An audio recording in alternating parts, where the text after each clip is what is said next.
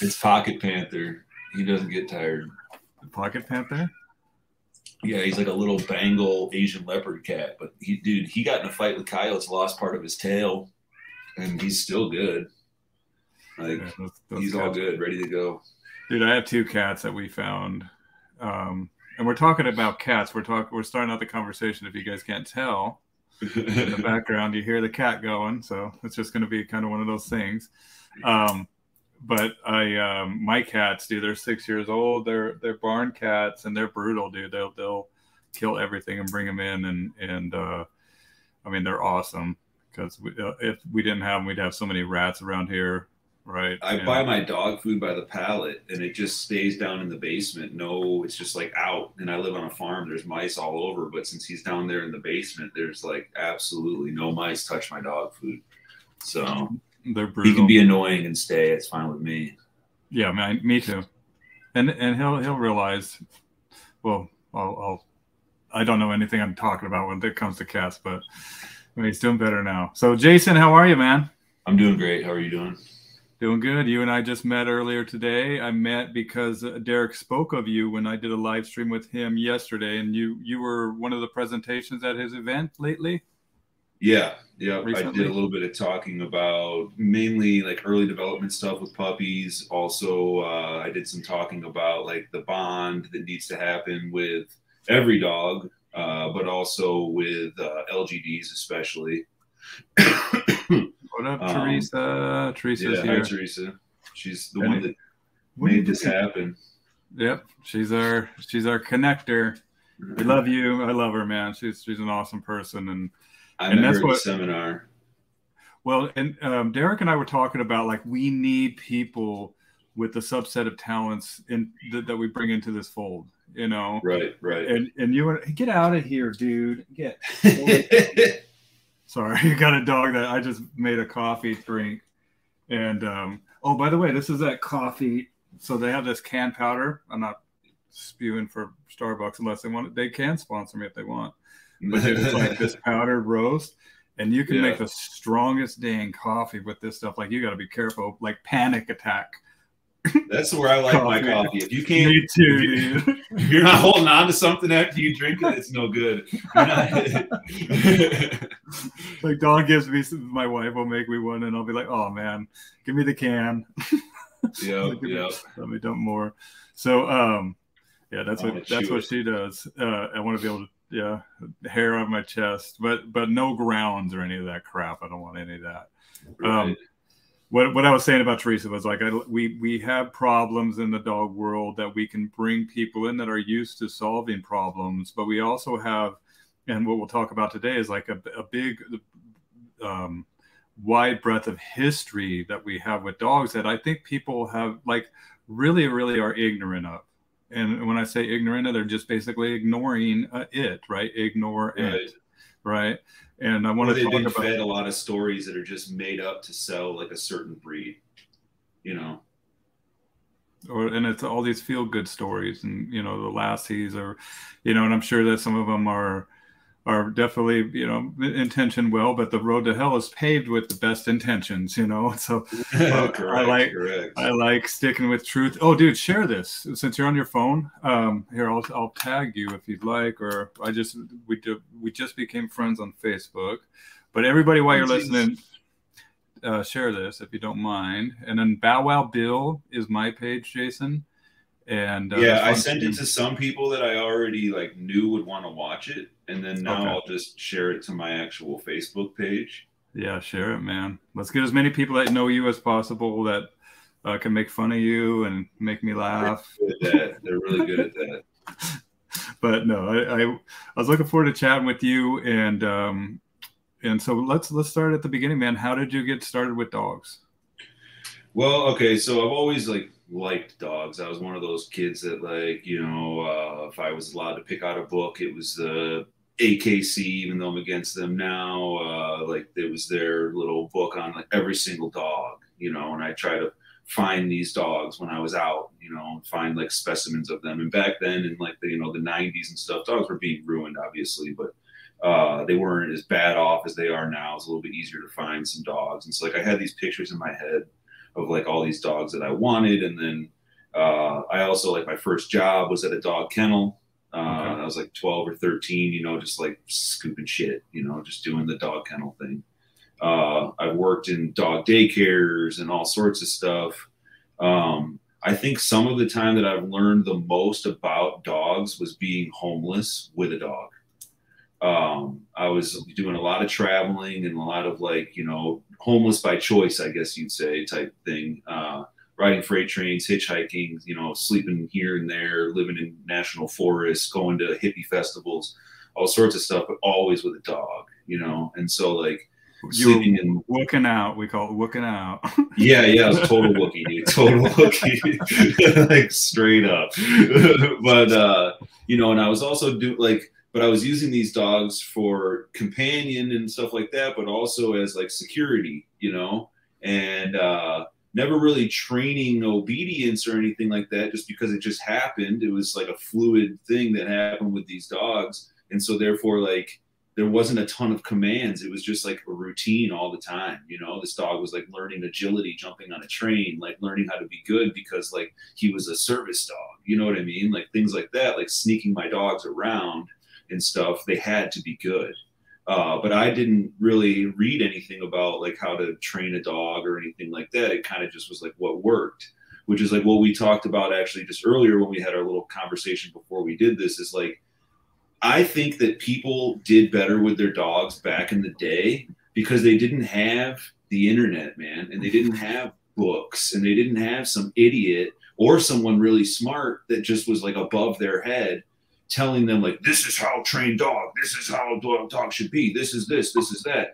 And like, before people could read and write, they had dogs, man. They've been with us since the beginning of time. You know what I mean? Like, we're together in this like world, man, us and dogs, which is awesome. In fact, it's been argued we wouldn't exist where we are as a civilization without the help of our four-legged friends, man. No, because just like you, they provide that extra set of ears and eyes. But just like what we're going to talk about too, the LGDs or Livestock Guardian Dogs, the ones that allowed us to go from a you know, what do you call it when you are nomadic? When you're nomad, right? You were a nomad by choice, but meaning that you go from place to place to place. That allowed us to go from a nomadic existence to a horticultural pastoral existence by, and not only that, but leveraged us to the capability of having numbers of livestock that were sustainable to grow a society because of them, because they could herd and help us, and they could herd them. They could keep, you know, keep an eye on them. One guy can only keep an eye on so much and can only run off so many predators and stuff like that. But yeah, exactly. Like, once we started, well, not even started, I think we started at the same time. But once maybe that relationship got better, or however it happened, I don't know. No one probably knows for sure. But it allowed us to, like you said, have more, you know, and have that more be secured by more than just one person. I mean, even today, you could hire 5 security guards that all like are sitting on their phones and dicking around and whatnot, and like someone's robbing them. But like, dogs don't take days off. Dogs don't have cell phones. Dogs walk in like 2 different worlds at once.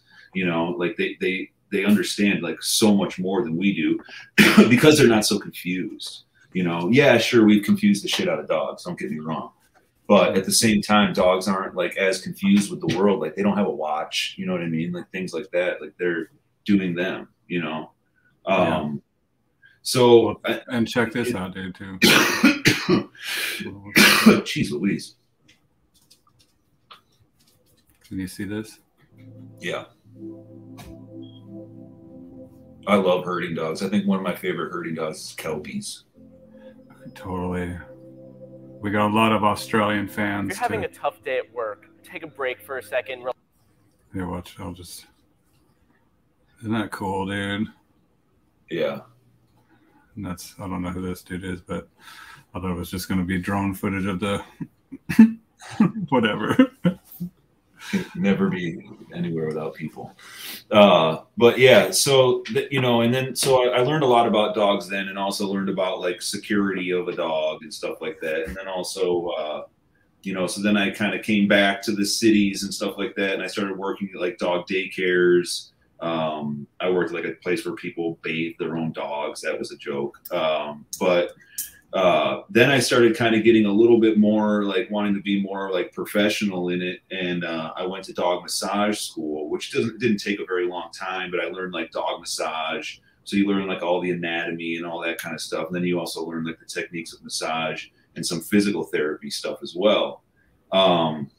Then I kind of found out that the what you were dealing with that like was more so like the type of just not something I really wanted to get into, just for various reasons, more the people.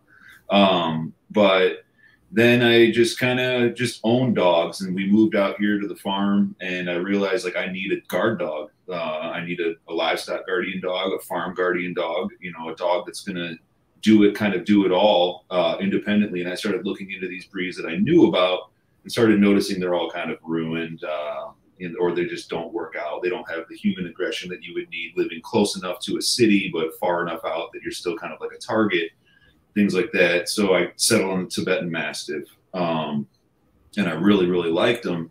But I realized like they're doing the breed a very, very like a big disservice, right? And so like they're by the show breeding and without taking away their working abilities and adding in some crosses. And like, I'm all about crosses. Don't get me wrong. People in the Tibetan Mastiff world hate me for it, but it's needed because there's so much lost in like the structure, the behavior, you know, yada, yada, yada. Not to mention that since the beginning of time, if Bill Church was coming down the road and Jason Kesler was coming down the road, and we both had very tight family lines, and you had a really good male, and I was like, wow, all right, cool. Well, that will allow me to put that into my dogs and then go tightly back into my family lines again. It's been going on since the beginning of time. The only thing that ruined this is communication between people. You know what I mean? Like, oh, inbreeding and oh, the crossing, and you know, and that's like a whole, we could go on for like a whole nother podcast on that. It's really it's not even important. We're drowning in an ocean of information sometimes. Like a lot of this stuff is tried and true, right? And we got to remember, and that's what we were talking about, like this stuff goes way back to a time that was way before a lost time, man. Like there weren't even breeds back then. It was just types, and each type had its own subtype for the region it was in. And then each one had a family for the family that bred it. And then it became, you know, later on, maybe castles, you know, and that's a big jump in history. But like those dogs right there, everybody wants to say, oh, this is a King Corso. This is a Neo. This is you know, some Middle Eastern breed or some this or some that. Like, no, it's nothing. It's just the original big guard dog. And it only became a breed really once like people got stuck in one place. You know what I mean? Like, so. Right. Well, and that's how we started to understand genetics. That's how we understand. I mean, it's what we call eugenics, right? It's a project that people start to, but that didn't come until the later part of the 16th century, I believe. It's when we really started to get into, I mean, that was when the first dog show in history was I believe in Brussels, Belgium in 1590, right?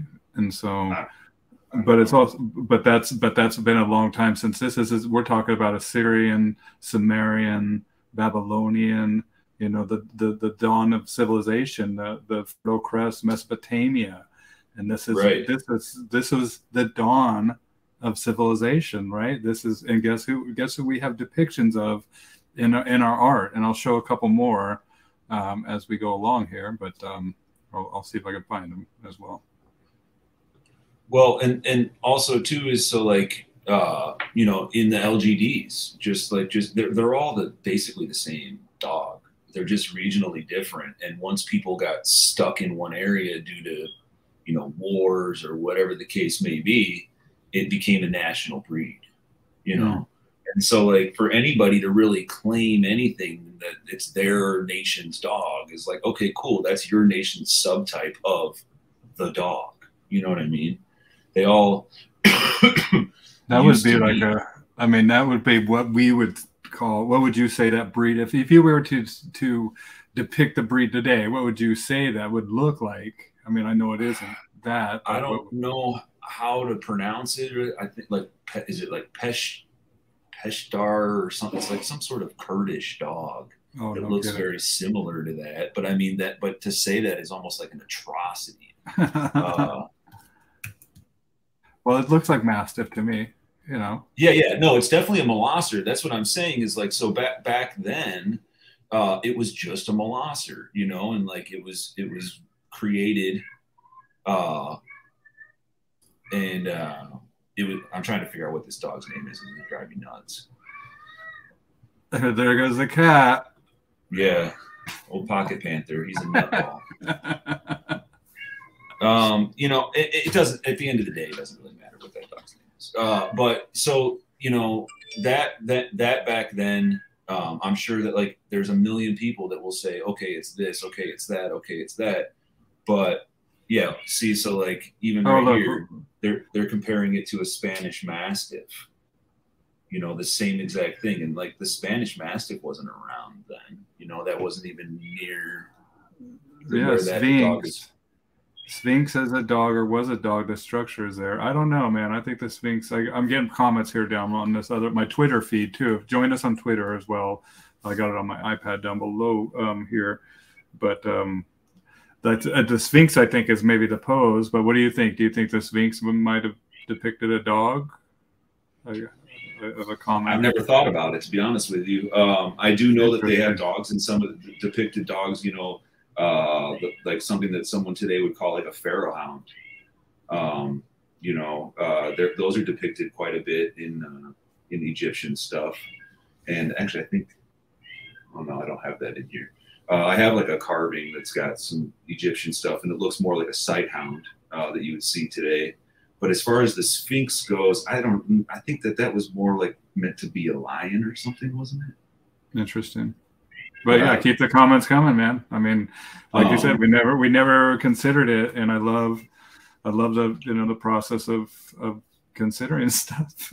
You know? I know we're kind of going like all over the place here, but there is one point I wanted to make about like having experience in dogs prior to becoming a breeder. Because like I do breed dogs, right? And so I breed Tibetan Mastiffs. I also have started an outcrossing to bring back some things into them and whatnot.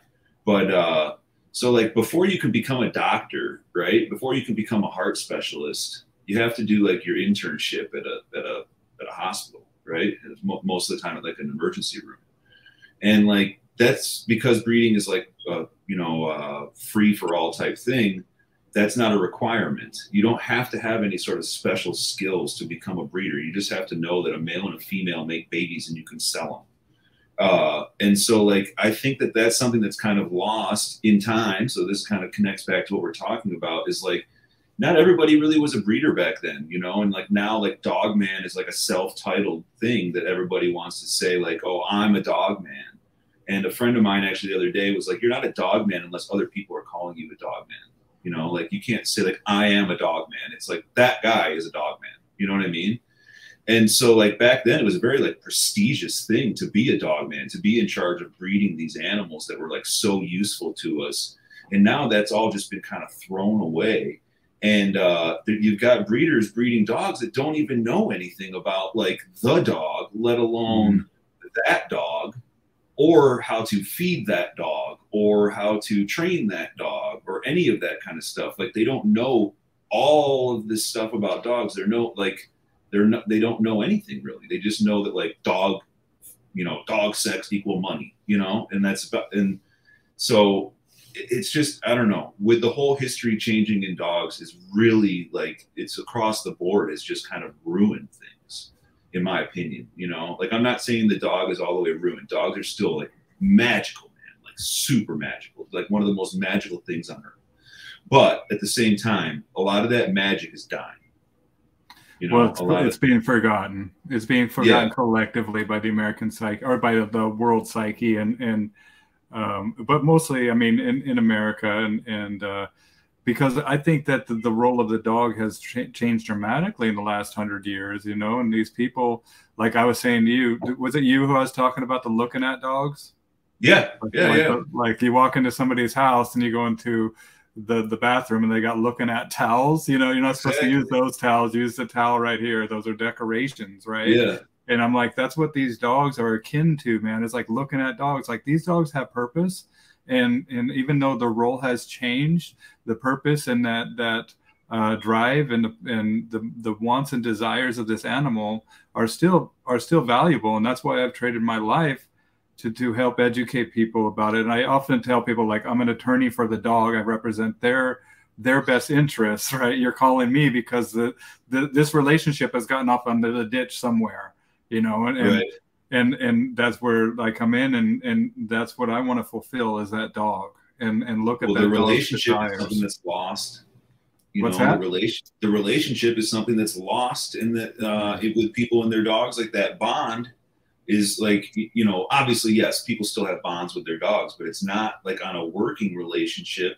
And also sometimes it's like a forced bond, like just like fake, you know, like almost like some people have bonds with their kids nowadays. It's like totally fake, you know what I mean? And like surface kids might not notice it, but a dog notices that. They notice you being fake, you know what I mean? And like they're gonna act out because of that, you know. And if people bonded with their dogs more and like based everything on a bond rather than like treats and, you know, things like that, they're going to get the dogs that are doing it because they're doing it for you, and they're doing, you know, which will, you know, I guess we'll probably talk about that a little more when we get into the LGD stuff. But like, while we're talking about it right now, Jason, when I just remember this lady, I was walking with her in my field, and I just remember saying to her, "You need to bond with that dog." And then she turned to me and she says, "What do you mean?" And so I'm going to turn to you and I'm going to ask you the same, like, and I just sat there for a second. I'm like, shit, man, it's esoteric to me almost. Like, I don't really know how to explain to somebody else. Do you know what I'm saying there? Like I was perplexed right there. I was like, I don't know how to put this into words. It's like on a spiritual level. It's on the soulful level to me. Well, and that's the same thing that I would say too, is that like, sure, I could teach you some things to do with your dog, or I could tell you things that I do with my dogs, but that might not necessarily carry over to like something you could do with your dog. Same as like if it doesn't have meaning, the dog's going to see it right away anyways and see it as totally fake anyway. But it's like for the bond, like, dude, that's a really good question, to be honest with you. Cause like, see, dude, I just stopped me in my tracks, man. Yeah. It's so, and that I guess too, is like, that's why there used to be something called a dog man, because like he was able to do that without even being able to explain it and just be like, I don't know, man, the dog just sits when I stop. You know what I mean? And like, he just does, because I have this connection with dogs that you might not have. And maybe you shouldn't own a dog and you should let me do the dog thing, you know? But like nowadays, everybody has to have a kid. Everybody has to have a dog. Everybody has to have this. And, but as far as like I mean, I guess the bond is really just, if you really did want the dog and you show the dog that you want it and respect it, and that you guys are on like a working, even if you're not working the dog, but you guys have like a working relationship here, you know, kind of like a give and take type deal, spending time with the dog, you know, listening to the dog, you know, that's the bond. I don't know if that makes any sense to someone that doesn't already just feel like a bond is a natural thing with a dog. Well, I'm going to ask everybody that's listening to you guys. I'm going to go to the comments here pretty soon. Put in your comments if you have anything. We already have one. A bond is easier felt than explained. That's a great one, Frank. You know, but that's what I was thinking. It's like, and that's where we have the logic and emotion, right? And that's the right and left hemispheres of the brain. And when we look at esoteric knowledge, and the goal of that is the merging of the masculine and the feminine, and so that there might be like a feeling aspect to this, not just a thought, or not just like there has to be. So the question is, if anybody's joining us, is like, how do you bond with your dog, or how do you explain what that is to somebody that might not know what you're talking about? Because somebody asked me and I did not know. I also think I also think too that especially like in my type, right? So LGDs, there have been dogs that the bond has been bred out of them on purpose, right? Because we want them independent, right? Right. But we don't understand that we want them independently doing what we want them to do. And that's something that we miss, right? So like you've got these dogs that are wanting this bond with people. And I think the dog understands the bond more than the human does. So that might be why we don't know how to explain it. But you know, at the same, and I guess the same is like bonding with your kids too, is like, you know, you just do things with them and it'll happen. You know what I mean? And so, anyway, so we've got these dogs that are supposed to like, you know, don't touch them, don't bond with them, don't do this, don't do that. Just let them do. They know what they're supposed to do. And it's like, nah, not really, because these dogs have been with us since the beginning of time. And now all of a sudden we want to change them. Because like in, you know, Western Europe and in the US, we're the only people in the whole world that raise livestock the way that we do. You know, like we're the only ones that don't live, like if you're a shepherd and you're raising sheep, that's what you do. It's not like a hobby on your 5 acres, right? Like you're moving with these sheep, you're defending them with your dog, you know, you're doing all these things with your dog. Your dog isn't doing it for you. And so we've bred dogs trying, and I don't think we've ever even really gotten there too much. I mean, there's some that'll do it, but we're trying to get this dog, this magical dog that's like, I don't think it exists without the human, just like we don't exist without them, to just go out and like bond with sheep. Like I was telling you about like the dog A and B with the coyote thing. I don't know if you want me to, you know, use that. Let's go into it, because I wish that we recorded our conversation earlier, because we just touched on some great stuff. So, you know, bonding with, and this goes right in, it dovetails nicely to the subject that we're talking about. So if you wouldn't mind, okay, expanding on that. Expansion on like what I just talked about like bonding with your LGD is like, so let's say that we have like 2 clones of dogs. They're exactly the same dog, right? And you have like dog A who has the bond and all of the training and like all that kind of stuff. You're setting your expectations of what you want them to do and everything like that. And then you have like, go live with goats. I feed you with a feeder. I never touch you. I never do anything. Like you're just a dog who goes out there, right? Mm-hmm. So a coyote for the first time comes into both of their pastures. Both dogs kill the coyote, right? Both, and this is 2 separate coyotes, 2 separate things. I hope that this is making sense. And so dog A gets hurt by the coyote, still wins, everything's safe, and lays next to the coyote, you know, waiting for morning to come. Dog B, same exact thing, fights coyote, gets hurt, kills coyote, lives to tell about it, lays next to the coyote. Dog A, in the morning, sun comes up, guy comes outside, hell yeah, good job, dude, you got that coyote. You know what I mean? Like, you're getting extra steak, let me clean your wounds, you know, put some blue coat on you, we got you covered, you know, you're the best dog ever. And he can feel that, like, you know, because you're bonded with him and everything too, is like, he feels how like proud of him you are, right? Well, dog B, yeah, right, exactly. Dog B, you just come out, take that coyote, and I'll let you explain your other part too, is you take that coyote and just throw it in the burn pile, and that's it. And then dog B just is like all hurt, and, you know, he's still got goat shitting in his food and all that kind of stuff. And then now we go to the next night. Here comes another coyote into both their pastures. Who's going to be the one that wants to jump up and get that coyote? The one that still is all wounded up and didn't get any respect for it and got his prize taken away with nothing, and then goat shit all over his food? Or the one that got the steak and the wounds licked and all that praise and everything like that? I'm no expert, but I think dog A is going to be the one that's going to want to do it even more. Dog B might go, go ahead, dude. They've been shitting in my food all week. You know what I mean? Like, I don't care. I killed your buddy and I'm all hurt and I'm just laying here. So I think that there's like one of like a million reasons why you should bond with your livestock guardian dog, because they're going to do the job. They're going to do it better with a bond than they would if you were just like, here's the food, kid.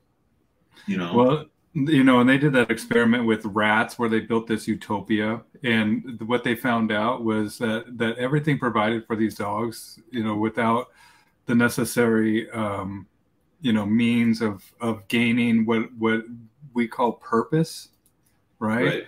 That the behavior starts to become very erratic and very violent, and the pregnant rats, when it carried a term, and if they did, they discarded their babies, and the males got very violent, not just towards threats, but also towards each other, and whatever else. It just became very spooky. And basically, what I think you're saying is you're instilling that purpose with that dog, right? You're highlighting, hey man, this is real. And that's what I call real positive reinforcement, because look, dude, this is something that you did, and I'm freaking really proud of you, man. Like, and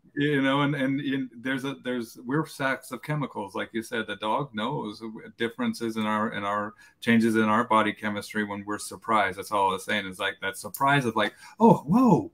And then that like, because every day we would have a routine of walking out in that field, no coyote there, doing our chores, feeding those, maybe petting that dog, feeding them as well. But then our routine would change as soon as whoa, oh my goodness, are there any more? We would walk around, maybe go get our gun, right? And we'd walk around, but we would have that dog right next to us. Come, good dog, come right next to me, man. Oh my gosh, good dog. Like, and so, I mean, it would be a whole, it would be a part of giving the dog worth and purpose by showing them without a doubt, dude, you did the right thing and you're where you belong. And I'm thankful that you're here, Right. So, and I want to run into the comments, like I said I would, about this bonding thing before we go. So let me see here. I'm going to go down here first to Twitter, maybe. I think one thing that you should touch on, though, just before I forget, it doesn't have to be right this second, is those downfalls you were telling me about the coyote or the dog with dog B. Right. And so dog B, not only will the dog's reward becomes the kill, right? And so when you come and take that reward, guess what? You become a threat itself, right? And so that bonding, you now become a confrontation for that animal, and now you have a choice. If you go to grab that carcass of that coyote and that dog is like, dude, what are you doing? And so the dog is not, I explained it a little bit different, but I think I'm getting the gist of what I was saying. No, yeah, you totally are. Because the dog doesn't trust you and doesn't know that, you're going to be, the dog is going to be compensated with steak or whatever. We don't want you eating this coyote. We don't want you getting the parasites or whatever that might be in this other predator. But we want you to be compensated, right, for a job well done. Right. And the next coyote you might not be able, if he does kill it, you might not be able to get it back, period. And you might not be allowed back in the pasture again, because now he knows what he's supposed to be doing. I'm here to guard, from these things. I kill things that come into my pasture because I did it, not because you wanted me to, because I did it. Now you're not coming in here. And we need to show them, dude, you kill things in this pasture because I want you to. Exactly. And how do we show them that, right? And so I sometimes ask people if they can name one species of a tree, shrub, or plant in their yard. Whatever, disconnect from nature. Okay, I totally, that was the wrong thread, I guess I read from. But let me see, I'll read from this one here. This is the first time reading this one. So like I was saying earlier, it's not forced, it happens naturally. Oh, here we go. It's felt rather than explained. That's Frank. The bond is a spiritual connection with your dog. That's how I see it as well. And it's esoteric. It's felt, man. I feel just like my girl. Like I have a dog right here. I have dogs all over the place here, man. Like, and they're here. I'm here. We're sharing the same space energetically, and it's a beautiful thing. It's almost like when someone says they never know the love of parenthood. Dude, and you were talking about how the child might not know it, but the dog does. And I think that the child might not know it now and will adapt, right? The adaptive child, that's what we call it. But that's what we call childhood wounds later on. And that's where like codependent behavior, all this weird personality stuff might show up with human beings. And it's all traced back to, guess what? The parents, right? Exactly. It's not forced. It happens naturally. Yeah. I have a Jason Kesler, and he is working wonders with the TM breed. I have a These are a couple that most of these people are people that I had sent it to before. I just shared it just now on my my personal page or whatever. People always advise, I say, placing dogs with livestock, with limited shepherd farmer interaction. No, no, no. Always bond to owner first. Do you agree? Oh yeah, for sure. So like I tell people, you know, bond, routine, expectations. And with the bond, I think that, you know, it's created while you're doing these routines and stuff with the dog. And it also is showing the dog like what's normally supposed to be going on. So that way anything like out of routine shows this dog like what the hell's going on. You know what I mean? So they're going to kind of get a little freaked out, go out there and check it out and let you know. And then expectations, you can't communicate your expectations to a dog without having a bond to start that communication level anyways, you know? So like bond and communication go hand in hand, in my opinion. And you're communicating to the dog what you expect this dog to do or not to do in certain situations that happen during your routine. And so like I always say, you know, bring the dog up by the house. Like we were saying earlier in our conversation is this dog is a working dog. He's going to get hurt. You know, he's going to have to be in a crate at some point, you know, he's going to have to be on a leash at some point. He's going to have to do these things. You don't want the first time for these things to happen with this dog to be like when he's hurt, to go in a crate and try to tear his way out of the crate when he's supposed to be laying down, chilled out, you know. You don't want the first time you have to leash him is to bring him somewhere you have to go with him, or, you know, to even bring him from one place to another on your own property. And he's like, you know, doing the wild horse thing. You know, all these things need to be set in place at a young age. So that way, and they're smart, dude. LGDs are smart. You can show them a picture one time and then like a year later be like, hey, remember this leash? Like, it's no big deal. We got to use it to go here. You know, like Bog Dog, when I brought him to the little seminar thing, like I literally went out in the pasture and pulled him out of the pasture. He'd been there for months. You know, obviously coming in and out of the kennel and stuff like that and like hanging out with me, but like he hadn't been anywhere off the property, and I threw him in the back of an SUV and drove out to the suburbs. And then he was like in a facility, like in a little crate for a little while, and then like walking around in the back and stuff like that. And it was just like, whatever, because I've done this when I was young, you know? Yeah. Oh yeah, I remember this. That's what they're thinking, man. Exactly. Like, they're just like, oh yeah, nothing bad happened last time. Instead of like, what the hell's going on? I'm 3 years old. I've never been in a crate. I'm hurt. And now they're trying to throw me in this little tiny thing and I'm stuck in a room I've never been in, you know, and they just rip shit up. You know what I mean? And in the meantime, they're ripping up more muscles or tendons or whatever they ripped up, you know? Yeah. So, you know, all that kind of stuff needs to be set with an LGD, just like any other dog. You know. Here, let me see. We'll go to the comments again. Bond is being curious about each other. And it's listening to each other. It's tuning in. I like that. Totally. I agree with that. I agree with that a lot. So the reward in the fight is of equal or lesser value than the post interaction with the handler. The reward in the fight is, yeah.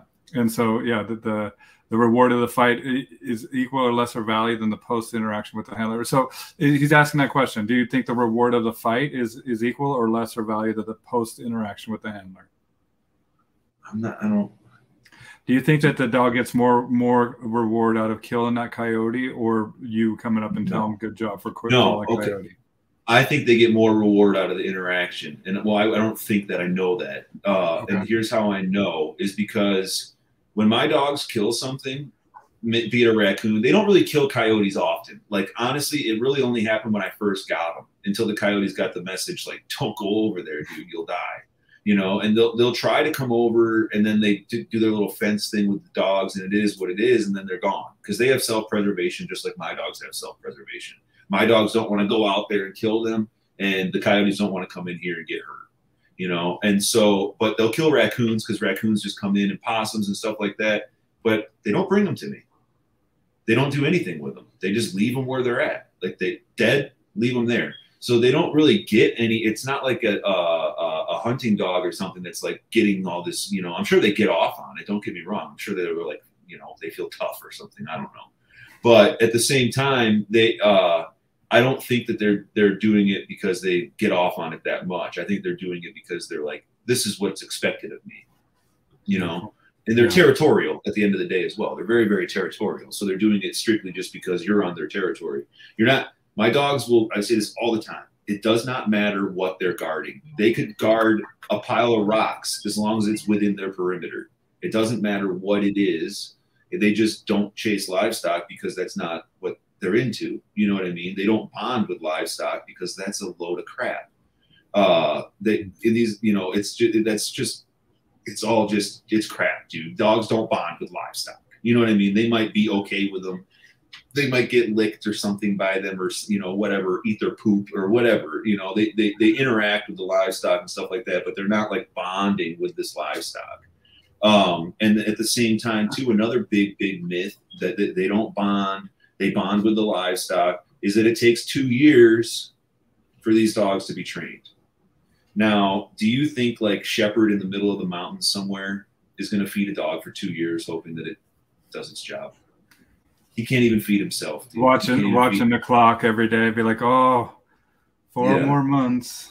Exactly. You'll be a real dog. Until then, you just have to be something. And you want to know why they have better ratios of dogs that turn out? Because they're breeding the dogs. They're letting the dogs breed, number one. They're letting the dogs breed that naturally behaved this way. So when breeders are breeding LGDs that took 2 years to train, guess what? All their puppies are going to be dogs that can be trained to be LGDs. They're not going to be LGDs. You could train a pit bull to be an LGD, and everyone's going to go, ah, but you could, dude. You can. I've seen it. And so, but the thing is that like, now are you going to be able to breed that pit bull and all of its pit bull buddies or all of its pit bull babies are going to be good with chickens and stuff? No, it's going to take you some time to train that dog. But if you take a dog and you breed it to another dog that has natural behaviors, guess where they got that natural behaviors? On their genetics, man, on their inside, like all that stuff, And so when you're matching up natural behaviors, your chances of having more puppies that breed and have natural behaviors are going to be there. But if you breed dogs that took all this time to do an act, you're not just LGDs, like anything, man. Like you train a dog to be in the circus. It's not going to make dogs that are going to be in the circus. It's going to make dogs that might be intelligent enough to train to be in a circus. Well, it's like when we go to Michael Jordan, we don't go to Michael Jordan's babies. No, we go to college, dude, and we go look at prospects after a certain age and after they've proven themselves, right? Like Michael Jordan might have kids that might be more of a proponent to reach that level, right? But it's no guarantee, man, that's just going to pop out that way. It's the rearing and how these dogs respond to that environment as well, right? And it's also just the environment. I'm curious because I was thinking about it. I wanted to see what you thought about this. I'm going to share my screen. This is a video that somebody sent me on Instagram.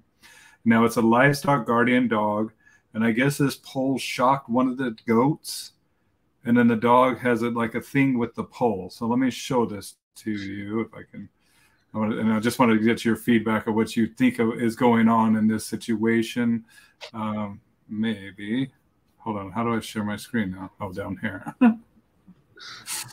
Bear with me, folks. I'm a one-man show here. All right. So I had to have my wife get me out of here, so you don't ask me. Yeah. Thank God for our wives. So here it is. So Connor's beef with the fence explained here. 2 years ago, the goat found the electric fence while grazing too close to this post. That was the first time it clicked for him. The fence hurt the goat. Khan's job is to protect his goats. He will react to the sounds of their distress and protect them from whatever hurt them.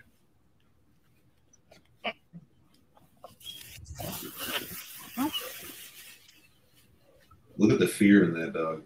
Yeah, just by something that was different. And now he wants to pinpoint exactly where it came. He is a helicopter mom and will move them away if he thinks they're too close. Since then, he just kind of randomly yells at the post that started it all. This made me laugh.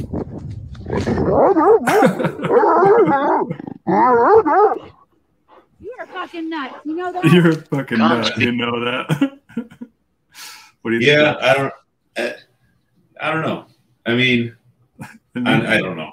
I don't feel any way about it, to be honest with you. But did you see? But that was cool example of some body language, like you said, of that dog flip it. And do you see how quickly that goat, once that dog split from that, or once that goat split from that gate, that dog was on it, and boom, mohawk and alert, and you know, ready to check out what was going on, you know. Well, and you know, the electric fence is something that, like, I have a top wire only, and if my fence is clicking, like if a tree fell and it's making the fence touch the electric or something like that, the dogs go pretty nuts just based on like that clicking noise, and they'll sit there and bark at it and bark at it and bark at it because it's something out of routine. Mm-hmm. I've never seen them do something like that as far as like chasing the animals away from the edge of the fence. I don't really know what was going on there. So I don't think it was bad. I don't think it was malicious or anything. It was yeah. But as far as like as far as him like knowing that that's what hurt the goat and stuff like that, I don't know. Well, I'm going to run back to the comments. I want to get through these really quick, Jason. So, and then these people are talking about when you were talking about resource guarding for dog B. Remember what I was saying about now the dog's going to resource guard the kill, right? Because the praise isn't there. And Frank says this is why we need to mark proper behaviors, which proper timing, not nurture over nature. Nature meets nurture. I like that. Nature meets nurture. What up, bud? Oh, that's Brian a guy said, local. And then a pattern you set is pattern you get. Ooh. Pattern you set is pattern you get. You guys all need to learn how to spell, first of all. Because I haven't seen a single one of these that didn't have a spelling error. Pattern. Pattern. Yep. Pattern.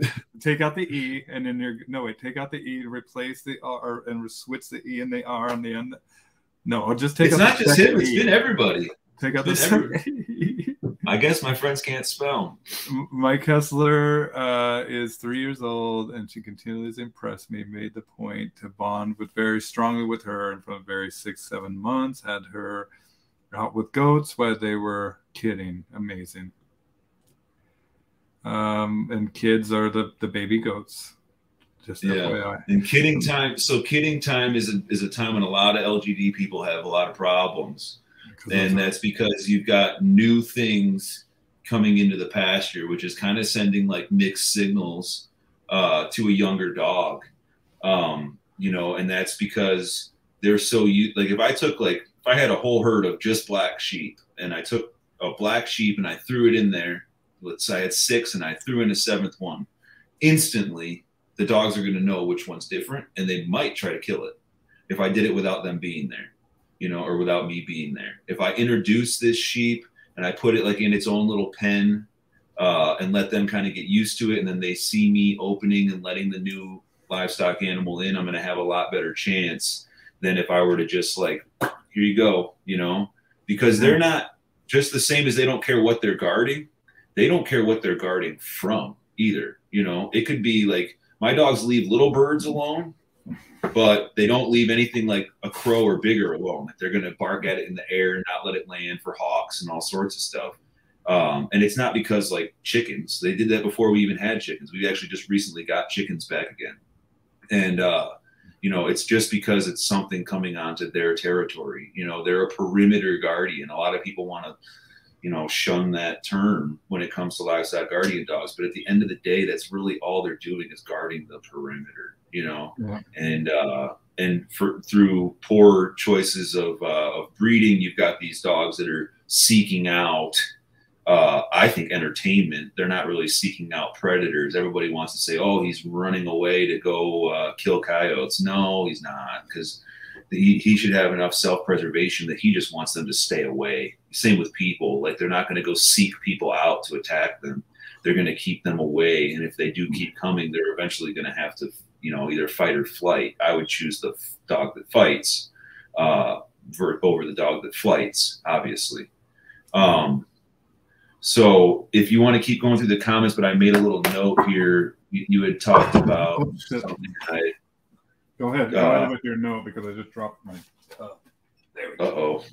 So like, you know, you've got a lot of people that just expect the dog to do what they're doing, and like they're miseducated, I think, in how they're thinking this dog is behaving versus how it's really behaving. So you've got like dogs that are running away and they're saying, oh, he's seeking out predators. No, he's not. He's just running away because he's bored, or he's running away because he was bred improperly, or, you know, he's running away for a number of reasons. Oh, they're barking all the time because they're keeping the coyotes away. No, they could be barking all the time because they're terrified, number one. And that's probably a big reason why they're scared. They're saying, please don't come over here. Please don't come over here. Please don't come over here. Or they're just barking because no one ever told them not to, right? So like, and I think that a lot of this has to do with the bonding, like don't bond with your livestock guardian dog, has to do a lot with laziness too, because guess what? A lot of the stuff they're doing is at night. And since you've been up all day and doing your thing and you don't want to get up in the middle of the night and go find out what they're barking at, your dog's going to bark all night long, because no one's ever gone out there to say, it's cool, dude. It's coyotes 2 miles away. It's coyotes howling in the woods on the other side of our fence because an ambulance is driving by because there was an accident up the road, you know? And at the same time, the dog, we're going back to AB, right? Dog A that's had the bond and dog B that doesn't. Well, dog A, when he was a puppy, and Kendra actually did this with her dog, and it went really well. And dog A is like, so you go out there every time the dog barks when it's young, every time. And you're like, either you don't want to tell him no, just like with like a protection dog, you don't want to tell him no for like biting and things like that. And I don't really understand that world, so I won't get too much into it, but at least people can correlate it in their minds.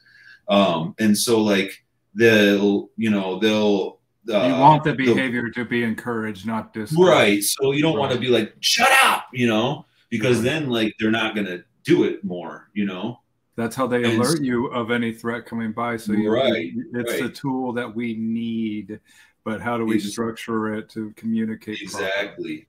So you've got a young dog, you know, call it like Kendra's saying 6-7 months, and it's now like fully out on its own, right? It's fully outside on its own, and it's barking at something at the fence. You got to get up. You got to go down there, and you got to figure out what it is. And you either tell them it's okay, stop, you know, not obviously a correction, just like, all right, come on, it's cool, let's go.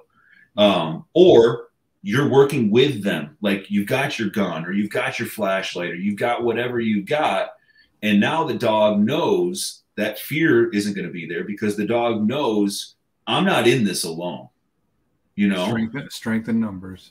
Exactly. Every time I bark and do this bark, my owner comes out and helps me with what's going on.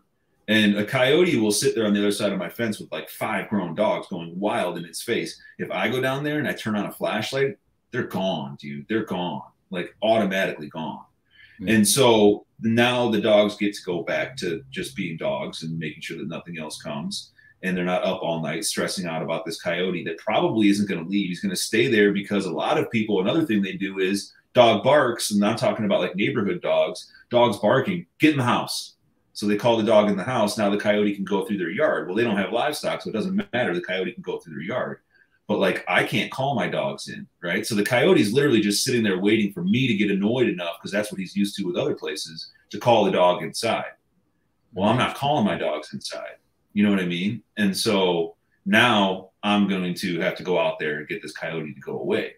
And it's the dog that has the help that's going to want to do it even more, and is going to end up being a quieter and better dog in the end. You're not going to have complaints for, you know, noise complaints and things like that, because your dog is only going to bark for a certain amount of time, because you're going to get your happy ass out there and help your dog out because you've got this bond with it. And you know, if it's barking at something. It's not barking at like migrating fucking butterflies or whatever else these people think that their dogs are barking at all night. And how do you deter barking, like barking that is like nuisanced? Okay, do you ever correct it, Jason? I do later on, right? Okay. So once like, a bond is like thoroughly like, dude, what the fuck? Once they exactly, yeah. Once you can like yell at your dog, you know what I mean? Yeah. I know what you mean. Then, but also at the same time too is like, you know, I do this with a headlamp, right? And so like I have a headlamp on, and I'm going down there, and this is a tried and true method that I've told many, many people. It works very, very well. Okay. And when I'm going down, or I'm like, sometimes I sleep outside with these dogs, like in their first spring, you know, because like they're just getting out to start working alone around the same time as coyotes are starting to breed. So it's like a crazy time, but it's also getting warm, and I hate being inside. So like I get to sleep outside, I get to bond more with my dogs, and I get to train them, right? Yeah. And so like I've got my headlamp on, and the dogs are barking, and I'm walking over. Now they're like associating this headlamp with me coming to help them, right? So like when they're younger, you actually have to be there, you know, like they're not smart enough, mature enough to realize that like this light from the porch means like, hey dude, I got your back from all the way up here. You know what I mean? So you're going down there, good dog, you know, good dog at barking at what you're barking at, and you stay there until the threat is gone. And then the dog stops barking. You tell them, good, all right, come on, let's go.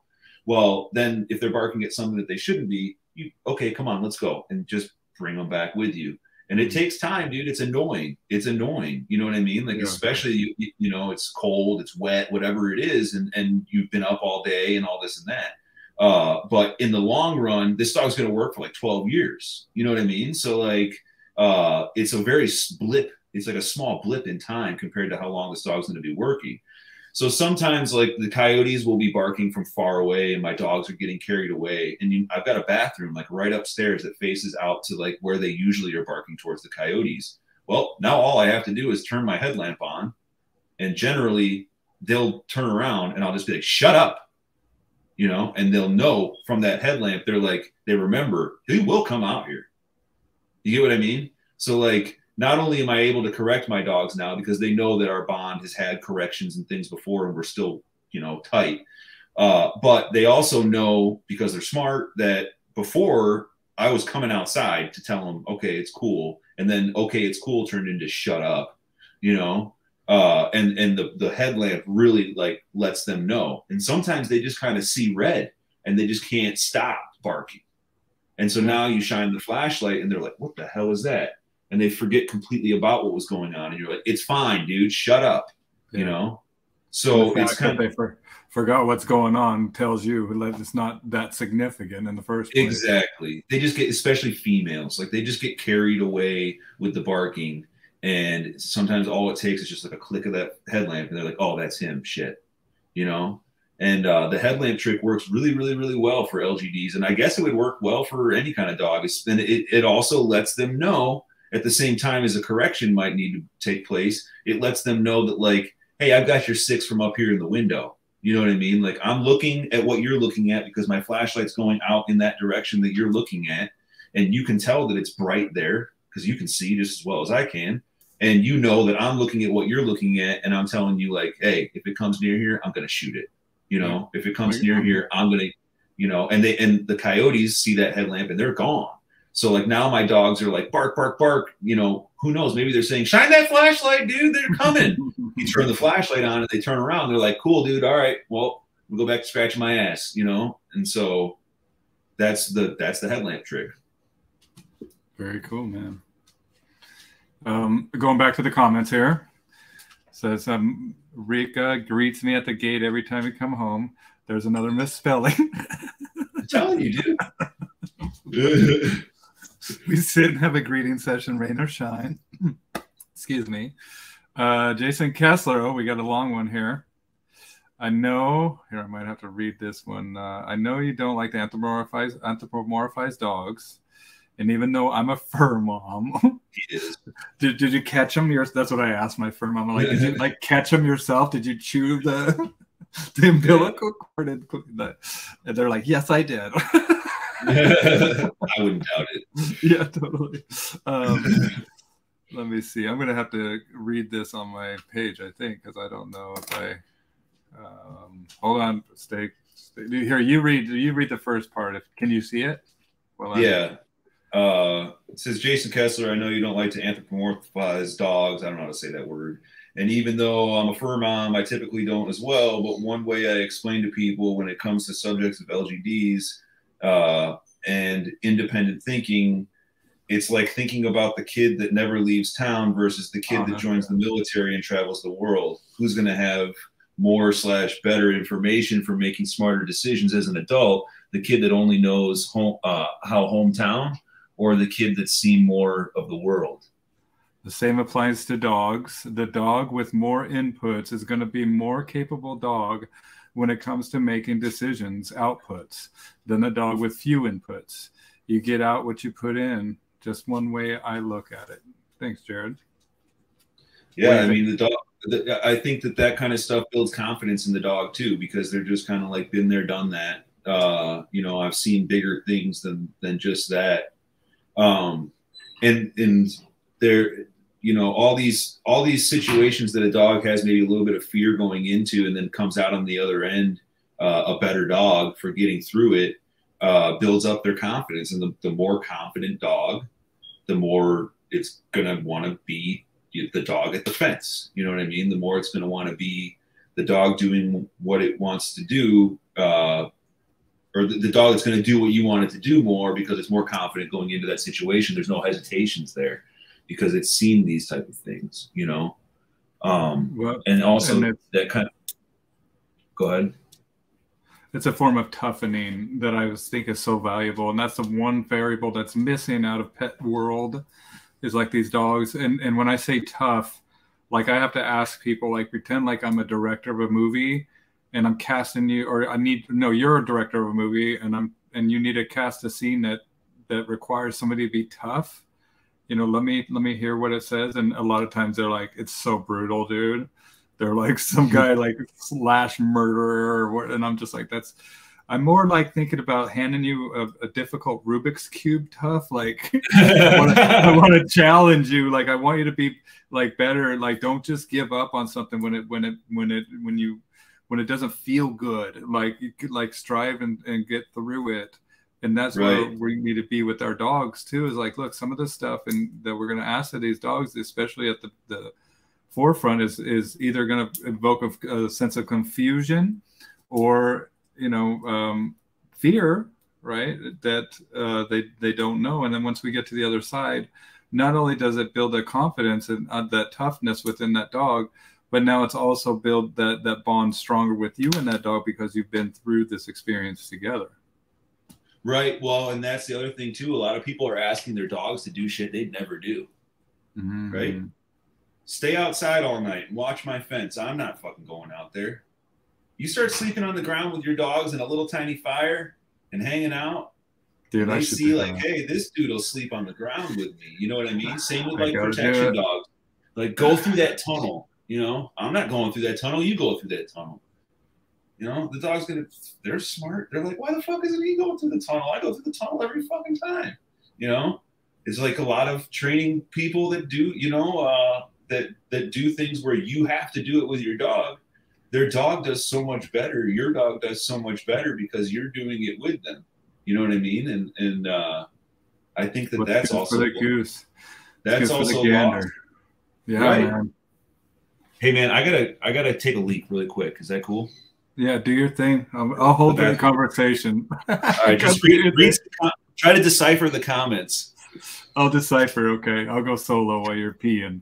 So he's peeing. I muted his mic just in case. But looks like, while I'm here, you guys, check out if you like what I'm doing here. My name is Bow Wow Bill. Subscribe to my YouTube channel. I'm over on Twitter as well. And I'm trying to get as many people to join my Patreon. So Bow Wow Bill Patreon, so I can actually travel and do some live interviews with professionals and like go and maybe spend the night on the ground with Jason there. Oh, look, here he is. Dude, that was a pretty quick pee, man. I told that. Whoops. No, I need to add you to the stream. There we go. There we go. Okay. It's like right there. So it's perfect. Dang. All right. So, I'm going to put a link to my Patreon. That's what I was telling people. I was trying to plug my Patreon while you're peeing. And what's Patreon? It's like a thing that they can pay monthly. It's like a $10, $20 thing if they like what I'm doing here. Pay this man. Damn it. Well, I'm saying because then I can travel and I want to be able to travel around. Like I would love to come out and hang out and meet your dogs, or just certain You can't meet things, my dogs. I know, but everybody's always like, "Oh, I'd love to come out and hang out with your dogs." I'm like, it's different. We can hang out. We can hang out. They're definitely not like where I'm like, "Oh, this person's fine," and which is another thing too, is like everybody wants to live in like Disney World, man. Like one of my mentors, made that point, and it kind of sticks in my head quite a bit about the Disneyland thing. Is like, oh well, my dog knows if it's a bad guy. Bullshit. Shut up. Your dog, sure, if your dog can bite on command, then fine. Okay, it can be around other people. If your dog is not biting on command, if your dog's doing guard work, and you think it can be around people, or if you think it can be around people, you're putting people in danger if your dog is really a guard dog. And that's a huge liability, man. It's a huge liability. And if your dog can be around people, then there's one of two things going on. One is your dog's shit and it's not going to be a guard dog. Or your dog is not going to act instantly. It's going to hesitate. And what happens in any type of situation, even with a human being, if you hesitate, hesitation will kill you. 22 feet. You know what I mean? Like within 22 feet, another human being could kill you. Boom, done. Mm-hmm. If your dog is letting somebody in within 22 feet of them, they can also be killed. And so if they're not going automatically, like you are not Jason, you're not his wife, and you're not his son, then I'm going to go after you instantly. Or you've got the dog that goes, well, you're not Jason, his wife, his son, or there's 100 people that he said, it's okay, it's okay, it's okay. You want a dog asking no fucking questions. Yep. And it makes perfect sense to me. And just like I was saying to you earlier, like when I was working with these dogs earlier, like I wasn't allowed, they came up and said no dogs out of that car. And I'm just like, I mean, it's just a no nonsense thing, man. Like it's literally life and death. Yeah. And hesitation kills. And if these dogs were to hesitate, the predators would find that hole. I guarantee it, man. They would find the hole in their program and exploit it. And that's just what they do, dude. And I guess that the video I said earlier, or I watched earlier with the goat Livestock Guardian Dogs, name is Khan. Yeah. And Khan, the dog, he's a good dog. Can't blame him. 35, still don't understand electricity and routine acknowledgement. Their alert seems to be key. Okay. And then Teresa's still here too. She's a Patreon supporter. Thank you, Teresa. I love you. Nice. And so here's another thing too, is like, a hesitation with a predator. They have a little more leeway, I think, just because the predator has self-preservation. But it got me thinking about one of the biggest threats, I think, besides, natural predators to a dog that's an LGD, is stray dogs, right? Because a lot of stray dogs have been bred by humans to not have self-preservation. And so what that does is it creates a dog that doesn't care if it gets hurt. It doesn't know that could happen to it. Pit bulls, Malinois, all these dogs, all that self-preservation, like they'll jump through fire like an idiot to go get somebody. You know what I mean? But so when you've got stray dogs and another dog that's hesitating because it's been socialized with random dogs coming over, and it hesitates for a second, that hesitation is going to get it killed. You know what I mean? That hesitation is going to, or at least it's going to give that smaller dog that they would automatically crush if they got the first hand on it, is going to, injure them, and if let's say you only have one or two livestock guardian dogs and, this dog comes in, that's a stray dog, they hesitate, they get hurt. Now you're putting that dog up because it's hurt. And the coyotes have all been watching, like I was telling you the other night, I brought all of my dogs' schedules just got crazy, brought all of my dogs in at once. What happened within like 30 minutes, man? Coyotes were like right there in an area where they never, ever, ever go. It was like, it wasn't past a fence, but it was right up next to a fence in an area that's like well onto my property. And that was just from them being like, ha, he brought them all in at once, Yeah, they're watching, dude. They're always watching. And I was going to, Coyote Nation, I think I'm going to put a link up to this, this book. Is that it? No, that's not it. That's not the one I was thinking about. Coyote America. is a book where they talk and they give these wild stories about how cunning. I mean, just think about it, dude. How long have coyotes been around? And they don't need any of our helps.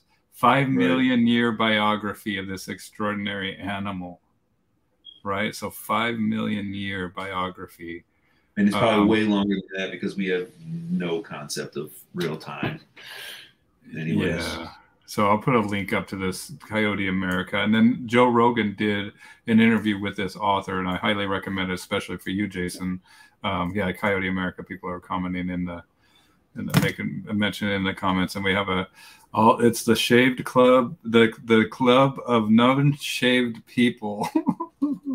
Somebody commented. I am a non-shaved person, so that is true. Good job. But yeah, shaving's overrated. And the coyotes, man, like, I mean, they are opportunistic, and man, they seize. And guess what? They're not purpose. I mean, they're purposefully bred by the law of nature, right? And oh wait, what's going on? My phone went to. People keep sending me messages, and I was making sure it wasn't involved with this thing, and then it went to your. Oh, it's all good. And it echoed. Well, and I want you to mention too. So you have a tattoo on the side of your head of the wolf, right? And was that the wolf? No, it's both sides are like. I don't know how to do this. Is that the wolf that they were drinking from the teats of? Oh no, these are like from a temple that they had they found. Actually, let me tell you so that way you can look it up. I don't know how to spell the. They're Sumerian, but I don't know how to spell the. We have a comment here. Everyone dealing with coyotes should 100% read Coyote America. Absolutely. And it's on Audible too. And then Joe, like I said, Joe Rogan did an interview with the author. And I mean, just for instance, man, these coyotes with the big Livestock Guardian dogs, the dogs that aren't with it, the coyotes will go in and befriend this dog and like start playing with this dog. And then lure this dog away from their property, and then all the dogs will attack it and kill it. And you know, it's wild, man. These dogs are brutal. The name of that temple is Nineveh, and if you did like Sumerian dog statues from that North Palace, and like this is how magical, you know, people believe dogs are. Is that like not only did they use them against humans and predators and things like that, but like they buried statues of dogs next to their doors to keep spirits away. And nowadays people might think that's all hokey bullshit, but you know, I can think of a lot of things they believe in that's total hokey bullshit. You know, and so here's the images when I come up so with the second, that one right there is the one that's on this side, and then there's another one. That little red one is the one that's on the other side. You know, they were found at a temple, and I just like the thing about like how you know, magical people used to think dogs are, and some people still do, is just insane, man. And I mean, insane in a good way, like not, you know, insane bad. Like they're just. Dude, like, I make little glass figurine of dogs. That's what I do. And really? Yeah, it's wild, man. That stuff. I'm gonna make these, dude. Look at this, bro. Yeah. Molosser dog, cuneiform text, and cuneiform. We got to remember is the first way of like real communication before. I mean, but the cuneiform tablets was the first form of money. I mean, and how we became like to the money that we use today, the means of the bearer of, and becomes a means of exchange. Look at this, man. Well, like cool. I don't even know what this is, but wow. You know, and people, you know, believed in this stuff and still do so much that like all that cuneiform that's on the side of that dog all goes into something that like each one of those chisel points had real meaning. You know what I mean? And that goes back in, you know, if they meant that much in something where they made this dog, imagine the meaning they had in their training with their dogs, man. Imagine the connections they had and the bonds they had with their dogs. They were real. They were 100% real. And that's what you were talking about. Oh, no, that's not it. There's another one. I can't remember. 3. Yeah. Yeah, and that she had like 2 children and whatnot. Yeah. Opsis or something like that. I can't remember, but you know, and like the dogs worked with these people better because they were real with their dogs and they were doing these things with their dogs rather than wanting their dogs to do them for them, you know. And it's just like that's what's lost. The magic is what's lost, you know. And if it's become transactional. Yeah, exactly. Yeah, exactly. Treat training. You know what I mean? And like, sure, you could do that. It works for you, fine. But it's just not. It's not how it's always been, man. You know, people that work with their dogs and do things at the same time as their dog does them are going to get way better performance out of their dog. And that doesn't have to be a working performance. That's like another thing too, is like people want to take working dogs and breed them and then say that every one that doesn't cut it is now going to be a pet home. Well, I think that pet trainers will totally 100% agree with me that a pet dog's under way more stress than a guard dog. Yeah. A pet dog's under way more stress than a sport dog. So why? Because this dog in evaluations handled stress so shitty, or was fearful, or was something that didn't cut it as like this professional aspect. And most protection dogs and all this stuff are professional exercisers. Oh, okay, it went back. And so like the thing is that like now you've got a dog that you say doesn't cut it to do your exercising or working, and you send it into a pet home where there's like kids throwing stuff and Nerf darts and, you know, all sorts of things going on. And you've got this dog that like showed you early signs of maybe becoming a reactive dog later on in life. And you send them to the most stressful situation there is, being a pet. Because being a pet has a ton more expectations, I think. People might not realize it, but it has a lot of expectations on that dog. You know, to live in a house is fucking stressful. Well, dude, I mean, I can't take it for that long. There we go, Romulus. Yep, this is it. Romulus, yeah. Yep, the statues name it. And then Kendra's also saying that the statues had names on them, individual features, protective idols. So cool, man. And you better believe it, dude. I've had a conversation, and I won't cry, but dude, I used to just cry when I started talking about this, because anytime any of my dogs that have gone to heaven, before they go, I have that conversation with them. Like, I'm honored to have this experience with you. And as I depart this vessel of my body, I hope to be intertwined with you energetically forever. If that is something that you would consider, I would appreciate it. I asked the animal to do it because I do think it's an energetic and infinite bond, right? And that's why that bond here being established is so very important. Well, when they come back, you know, I think dogs, you know, there's only a certain amount of spirits, you know, human, animal, and stuff like that. I think that, you know, it's the same, you know, just like spirits are recycled into different vessels in humans. I think it's the same with dogs. And, you know, they're. What were you saying about the dog scene in different worlds when we were speaking earlier? So, like, you know, we're very, very, like, as human beings, we're like, you know, this will sound hokey bullshit, but, you know, we're very hypnotized into this, like, way of living and being. I mean, like, look at me, I'm fucking living in a house. Like, why? You know what I mean? Like, you know, I'm like, it doesn't make any sense. And, like, you have a watch on, but, like, who the fuck told you it's, you know, it's 7:24 here? Like, what does that even fucking mean? You know what I mean? Like, it's just dark. That's it. You know? And it just tells you that, like, you have to be here at this time. You know? And, like, dogs don't have that. Dogs don't have that constraint on them.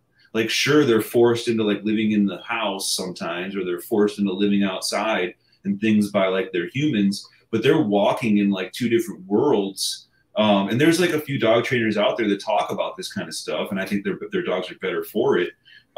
But like dogs are walking on like they're walking on like a spiritual plane and like here, whatever we call this bullshit at the same time. You know what I mean? And so like they can guard you in a different world and see things that we can't. I mean, why do you think that like some dogs don't trust certain people, even though they've been like introduced to them a million times? They're just like, nope, nope, nope, nope, nope, nope. And like some of them might just be weird people, but some of them might be a fucking alien. I don't know. You know what I mean? Like, so, you know, and like the thing is like sometimes like your dog will just like, you know, up into the corner of a room or something like that. And, you know, there's people throughout history, I'm not going to bring up any names here, but like they would keep dogs with them to keep those things away, you know? And there's a reason, and there's dogs that can sense that. And I think it's all dogs are kind of that way. I think that you can, you know, work with your dog in order to bring those kind of things out. But at the same time, I think they're all able to do it because they're not all like programmed as much as we are to live in this bullshit society that we're living in. You know what I mean? And like, they don't have all the constraints that we do. I think they care what you think about them. Some of them do, especially like the bonded ones, but do you think they care what your neighbors think about them? No. You know, do you think they care about what the fucking dog groomer thinks about them? No. You know, they care that Trump is president. Yeah, they're on the same page as me. They're like, I don't give a fuck. I'd rather have no president. You know what I mean? Totally. Like, so it's like that's the thing. Like they don't have all those constraints. You know what I mean? Like they don't have time. You know, it's either dark out and I need to, you know, use my nighttime skills, or it's light out and I need to use my light time skills. And these things happen during the day and these things happen at night. And they see things so much more simpler. Therefore, they're able to act so much better in situations than humans are. You know, yeah. And I think we can learn a lot from that, Dave, because like we have to realize that our time and our time zones, look it up, man. Like that's train schedules. That's so we can get commerce. Yeah. Like it was all capitalism. Like these are all motives that made things easier for products to fly or workers to be on time or whatever. Like there's a lot of ulterior motives that kind of take away from the natural law aspect of our existence. And you call it monkey world or man's law, right? Where we have social rules that these dogs, I mean, it's just like jaywalking, dude. Like a dog's like, oh, is there a crosswalk around here? Yeah, exactly. They just cross the fucking road. And you know, when a street dog won't cross the road is when it knows it might get hit by a car. You know what I mean? But like the dog that's never even been around cars isn't even fucking thinking about that. You know what I mean? It's thinking about something totally different than done. You know, and then they're done. And guess what? That trial is over. And when I was talking to Kashi, like we were talking about the Indian dogs, and that's where I can't wait to go to India to go. And I just want to watch them, dude. Just watch them navigate the streets. And that's what they were saying is the coolest thing to watch these dogs navigate the roads, and not because they figured it out, man. And right. And well, and two is so like you've got these dogs that are so in tune with feelings and things like that, that when you are that way with like you're just normal and you spike some fear, and that puts off like a smell that dogs can smell. I don't know if it's a smell because I've never asked a dog, but they do know it, you know? And so like it could be anything that they're sensing. It could be just a change in vibrations, you know? And they know that you're scared, or they know that you're sad, and they're going to make you unsad, you know, and that because they know these feelings. And so like that goes into dog training too, is so like when you're going into a situation with a dog and you're thinking in your head, my dog's going to fail this. He's not going to do it. You know what I mean? He's going to not do it, you know, because you have already sent out these vibrations to this dog who lives on this other plane. At the same time as living on ours, that you don't think he's going to do it. You know what I mean? And so like that's automatically going to send off the wrong thing. Same with like protection training. And I was just talking about this with a buddy of mine, is that like if the dog doesn't see it as real and just sees it as a game, you know, and that's referred to in a lot of training as like, oh, it's just the protection game. He's learning the game. Yes, okay, cool. That's cool and all, to show him what you want. But at the same time, like if they don't think it's totally real, like LGDs who are very much in tune with that kind of stuff, they're not going to do it. They're just not going to do it. Yeah, you know the difference, and to think that they don't is a disservice to that animal, dude, and to show like the scope of you know, just lack of knowledge that we have. I think, and I've said this many times on so many conversations that I've had. I think we sell these dogs short, dude. You are. Know? Yeah, it's crazy how like just let the dog, and I'm guilty of it too. And one of my mentors is like, Bill, let the dog do. Yeah. Let the dog do what the dog's gonna frickin' do. Don't get in there and try to interfere. Don't lure the shit. Don't think, he calls it, don't be a dancing monkey. And no chinky chonga, like no talking. He's like, let the dog do, man. Just frickin' be and observe and be that presence that's not going to influence this dog, but be there when the dog does to reward it, you know. And right. We were talking too. Use that time as like an evaluation time of not only your dog but yourself too. You know, a lot of people need to fucking work on themselves before they work with the dog. Fucking A, dude. And the dog's become an emotional dumping ground in sense, you know. And I've worked on myself, man, and I'm working on myself, and I understand this stuff on a deeper level. And you know, and it only will benefit you to work on yourself. And just like we were talking about earlier about bonding with the dog, bonding with the kid as a puppy. And as a child, the kid might adjust because they're in a human world, but it still teaches them coping strategies that might not be healthy.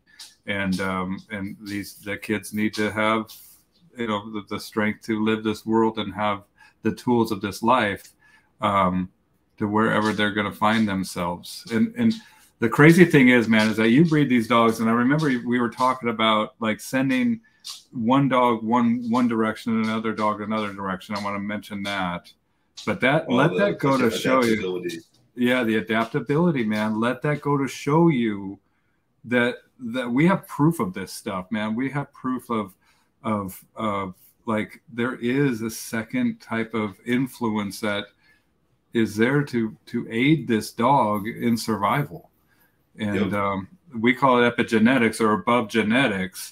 But if we send a dog to a different environment, the dog will change. And how so? With the adaptability. Okay, so just take like 2 litter mates, for instance, and like with landrace dogs, aboriginal dogs, whatever you want to call them, you're going to get a lot of variation in the litter anyways, because it's not like a cookie cutter golden retriever type breed. But let's say, so like Kendra, who's been in here. So like I had 2 dogs born literally twins, same sack, boom, same 2 twins, both black and tan, both same parents, both exactly the same dog. I kept one here in Northern Illinois. I sent one down to her. The one down in Texas, very slim, longer built, shorter coat, you know, more springy, like long distance moving. The one I kept up here, more stout, longer hair, you know, just a bigger dog to be able to handle the winter. And you can see it in a lot of my dogs. Like if I take a dog and I send, you know, from a litter, and I send some to the Northeast, some to, you know, Idaho, some to here, some to there, and then one to Florida. The one in Florida looks like a German Shepherd almost. Wild. You know? And so, and then also this goes back to not just my dogs, but how I was saying that like all of these LGDs are the same fucking dog. They're all the same dog. They all came from the same place. You know what I mean? And the only thing that made them different, besides a little bit of choosing how they're bred, is literally just their environment. You know, just their environment. So like you've got Middle Eastern dogs who don't spend too much time in the mountains. They're a lot, like they got a lot more leg to them. They're not as low to the ground. And they're covering large distances, right? And then you've got like these dogs that are up in the Himalayas, and there's plateau type Tibetan Mastiffs, and there's high elevation type Tibetan Mastiffs, and they're a little bit different. One's a little more springy, the other one's a little more, you know, stout. And then you've got like, you know, your dogs that are here and your dogs that are there, and your dogs that are here and there. And what worked for one area might not have worked for another. Now, like in an area where it's real wet all the time, a dog with like long hair is going to die. You know, it's going to get all sorts of like rot under that hair, and it's going to freeze to death and stuff like that. The dog that can shake off and get all that woolly coat just automatically dry is going to last a lot longer. So who's going to be in like the Carpathians or somewhere where it's more of a wet environment than somewhere that's dry like the Himalayas? You know, the dog with the woolly coat is going to last there. The dog with the longer coat isn't going to last and isn't going to breed. So, and then top that off with being so aboriginal and wild and this and that, is that like very quickly you're going to be able to make these changes, as not you as a breeder, but the dog is going to just make those changes on its own. It'd actually be harder for you with these dogs to have it not change. Right? Yeah, no kidding. Well, you'd have to set an environment, a surrogate environment. Yeah, you just lock them in a fucking kennel all day and make them whatever whatever you want. Or a house, you know. Yeah, or houses, you know. The only thing that relates to a dog's, undercoat and stuff like that is the hours of daylight. That's it, you know. So once there's less daylight, the dog's undercoat starts growing. Once there's more daylight, they shed it off. So if they're in an area where the hours of daylight are a lot longer, they're going to have less of an undercoat. You know, if they're in an area like where it's dark all the time, their coat's going to get freaking thick, dude. Which makes sense. I mean, but it's also the adaptability of being here on Earth, you know, and right. Right. Who knows if there's other dogs on other planets, man. I'm sure there are. I'm sure there are too, dude. And look at like all I need to know is like I'll just look at sea life, bro. And we don't even know what's underneath that water, and just look at all the vast variety of sea creatures, and there has to be life. I mean, I'm sure of it. Well, whoever or whatever put us here with dogs. Period. I don't care what anybody says. You can put them under lights and they'll stay slick coated. No shit. Yeah, shorter days equals thick hair, just like horses. You can put them under lights and they'll stay slick coated. So wild, man. I mean, who figured that shit out? They'd be like, dude, well, if you stick a light underneath them, you know. That's what they do with chickens to keep them laying eggs all year. And that's what they do with like cows over here to keep them, you know, producing at a good rate. They give them UV light. Yeah, surrogate. They surrogate whatever it is that they need, and what it is it's basically the melatonin like cycle, I guess. I don't know that the what do you call that? The sleep cycle. It's what is the sleep cycle called when it kicks in? Like the rapid eye movement stuff? No, I can't remember what it's called. Sleep cycle. I'll figure it out here. We have Google. Everything is Google. Circadian rhythm. That's it. Right when I start to type it in, circadian rhythm, you know, and that's what like these. So circadian rhythm and the morphogenetic field of influence. That's what Rupert Sheldrake has coined this ether, I guess, or whatever's out there that permeates all life that we're all connected to. And human beings, our conscious mind tries to convince us that we're not connected to that. We're individuals experiencing life. And there's this thing called solipsism where your perception becomes the only truth. And a lot of people believe that their perception is I know the exactly. only truth. Right. It individuates somebody all the way to the level where they think that this world or this experience is to serve them, this experience on this earth, instead of what I think that would happen when you start to allow yourself to be given to the experience is you kind of feel that oneness, and you become more connected to the energetic realm, the same realm that these dogs are connected to as well. Does that make any sense at all?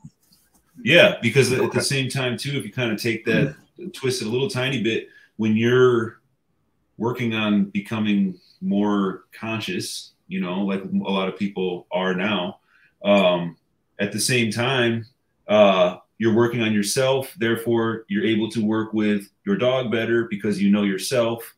And you're able to communicate with your dog better because your dog is already on that level. You know what I mean? Your dog is already, you know, very conscious of what's going on. Very, you know, there's nothing really there that this dog is, you know, questioning or whatever, because it already, which way do I go to stay in this thing? This way. It's opposite. It freaks me out. And so, yeah. And I think that has a lot to do with like, you know, whether or not people want to believe that kind of stuff. It just comes right back to working on yourself, becoming more conscious of yourself, and what, you know, and then therefore you're going to have better relationships with everything, including something that's already, you know, in that same plane. You know what I mean? Yeah. I don't know if that made any sense or if that just confused the shit out of everybody. It made sense, and know that we have so many things that keep us from turning that lens inward, right? And the biggest thing is money, right? Where people think that they need material possessions to fulfill that void that will only be filled by going within. And one of my favorite quotes is the Oracle of Delphi, and she talks about know thyself, and she says, heed these words. Here, let me find the exact quote here. Actually, I'll share the screen here if I can. Oh wait, heed these words. Here, I'll share the screen. Maybe, there we go. Heed these words, you who wish to probe the depths of nature, right, or work with animals. If you do not find within yourself that which you seek, neither will you find it outside. If you ignore the wonders of your own house, how do you expect to find other wonders? In you is hidden the treasure of treasures. Know thyself, and you will know the universe and the gods. Yeah. One of my favorite quotes. And that kind of coincides with, remember how I was telling you about how, you know, so people did better with dogs before they had all these other people telling them, you know, how to do it and why they should do it and everything like that. At the same time, that kind of sparked from that quote is, I had also told you previously when we spoke, was that if people worried more about what was going on with their own dog or their own situation, we'd be like a lot better off for it. And so would the dogs, right? And so like, if you weren't so worried about your dog being Bill's dog, and you were just worried about your dog being your dog and what it took to get your dog to where you want to be, your dog and you are going to have a way better relationship. And then your dog is going to be better to you, which at the end of the day is all that fucking matters. Who cares what other people think about your dogs, dude? If I sat around and worried about what other people think about my dogs, I wouldn't have any fucking dogs. You know, I just wouldn't. I wouldn't, because like there's so many people that have told me, oh, they need this, they need that, they need to do this. Oh, you're doing this wrong. Oh, working them is abuse and all this other stuff. Man, if I listened to them and I didn't just listen to my dog, I wouldn't have dogs. You know what I mean? And you be in an institution. Yeah. But like the thing is, dude, is like nobody at the end of the day really gives a shit about your dog. You know what I mean? Like I might like your dog. I might think it's cool or something like that. But like when I go to bed, I'm not like thinking about your fucking dog. You know what I mean? And then if you think that I am, you're doing you and your dog a disservice, because you should be thinking about what you think about your dog, not what some jackass in Georgia thinks. You know what I mean? Like, who cares, dude?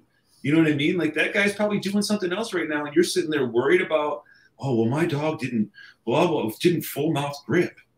Like, who fucking cares? Did it do what you wanted it to do? And you were trying to show people, hey, look, my dog did what I wanted it to do. And then you have a whole thread of people telling you about how it should have done it better. Like 5 minutes ago, you thought it was the coolest fucking thing in the world. Now all of a sudden you're like ready to shoot the dog.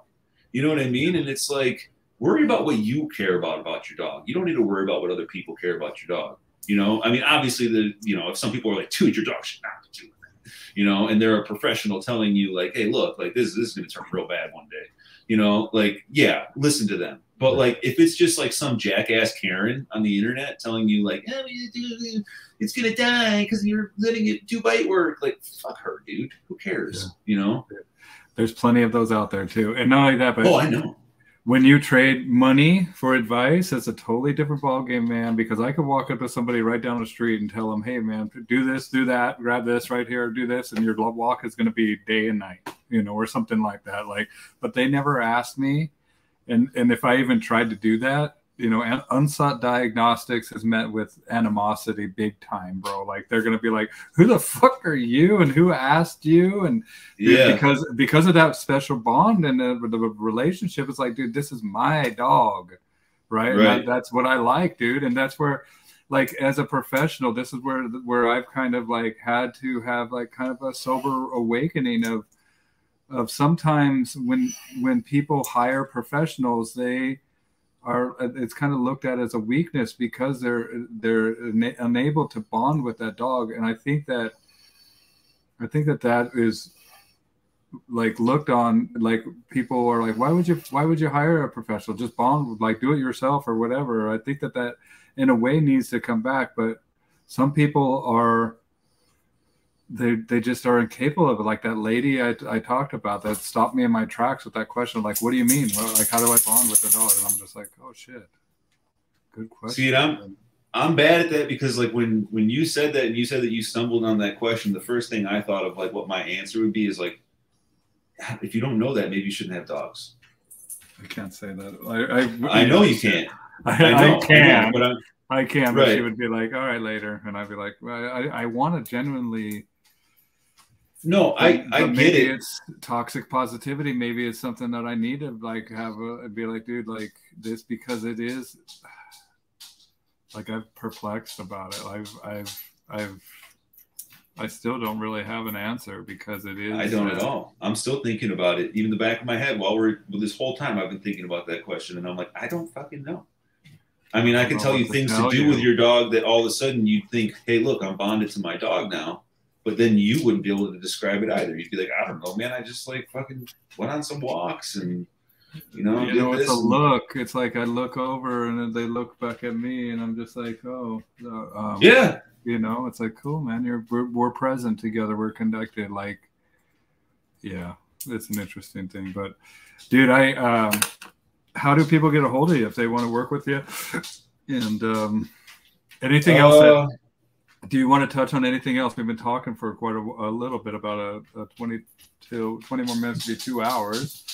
Is there anything that I didn't touch on that you want to mention? Not necessarily. No. I mean, I'd like to do this again sometime. I think that maybe we both take some process this. Yeah. Break it down. Break it down. Yeah. We just met today. We just met earlier today. So.